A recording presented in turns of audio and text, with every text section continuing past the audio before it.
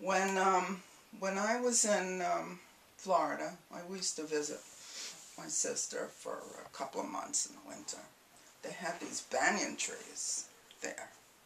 The banyan trees are just amazing. The roots just come out of the branches and cover the whole tree, and they were all twisted and amazing. And I took a bunch of pictures. I don't usually photograph and draw or paint, but I took them because they spoke to me. And that was years ago. Then my nephew, my grandson, went on a trip to Bangkok. And there's a temple there with the stone Buddhist faces. And a banyan tree has grown over them. And the face is coming through these weird branches. And when I saw that, I said, I gotta do it now. So I took out the photos I had taken years ago, and I just took off. I don't copy it.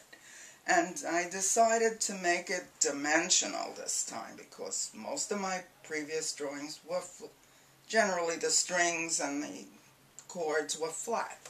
And so that's my new series, and I have about 8 of them.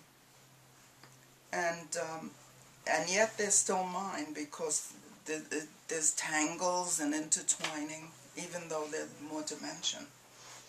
The other thing that came before it,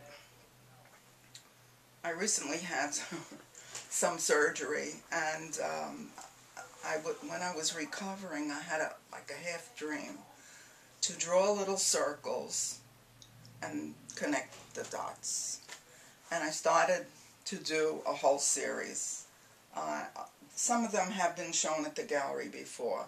Sometimes I connect it with a ruled line, and lots of them, so that they end up being triangulation, from dot to dot to dot and crisscrossing.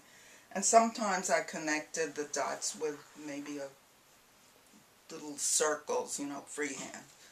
And I did that for a while. And it's still my stuff. It's intricate. People think I'm going blind or I'm going nuts when I do it, but it's just the opposite. I'm going sane. It's just something that just comes from my unconscious, through my fingers, onto the paper.